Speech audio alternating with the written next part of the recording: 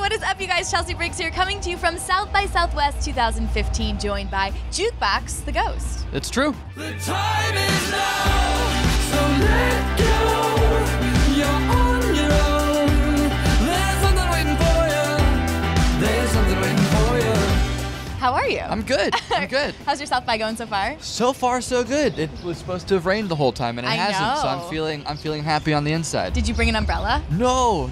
This was my rain gear. Okay. Yeah. And then you can just put it over the head if all else fails. Stoop or use a South by Southwest pamphlet to cover my head. Yeah. Well, and you've been here before, so what's the key to kind of surviving this crazy festival? That's why that's our drummers been saying, don't care. If you stop, and I don't mean that in a bad way, but just if you lower your expectations and you don't think that every show is the most important show ever, I like that. Then you can just be like, all right, we're just gonna do this. That's fun. Just have fun. Yeah, that and sleep and drink a lot of water. Those are the big ones. I like that. And I love your music. I think it's so uplifting and fun. Thanks. Talk to me about kind of the creative process for you guys. So there are two songwriters in the band. The other one is hopefully still in bed, resting and recuperating, and he plays guitar. His name is Tommy.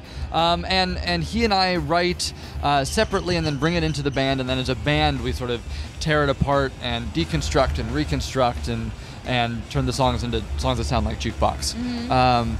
But that's it. So I mean, every song has a different life. Some songs you write and it's done in 2 hours. Some songs take months of figuring out and rearranging. What do you want your fans to take away from the music that you put out there? I mean, one of the things we just made a new record that came out in the fall. It's being re-released. We're making pop music, and we sort of don't shy away from that. But we hope that while we're making pop music, we're making music that can be rewarding on multiple listens. So it's got something subversive or some harmonic or musical complexities, but still you could put it on a party and enjoy it. Yeah, and you're re-releasing it, like you said. What are you adding? Anything changing? Like, what goes into re-releasing an album? So this is unique both for us. So we just signed to Cherry Tree. Okay. Fantastic label, and they're part of the Universal system, and did Keen and Lady Gaga and Feist, and have this. They take a lot of pop bands and bring them center. So they've never re-released a record that's already been released. We've never had one of ours re-released.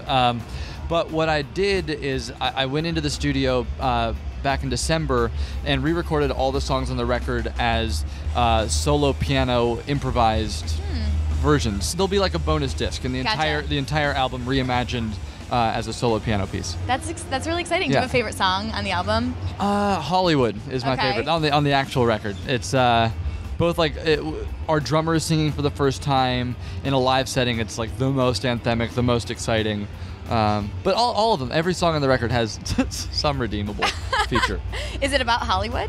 Yeah, it's about how in love and from a specific situation I came from, how you want it to be dreamland and perfect and all this idyllic storybook whatever, but then real life is just not real so life. Like so the tag is you want Hollywood, but this is real life. I love that. I saw you tweeted that you got recognized in a cab.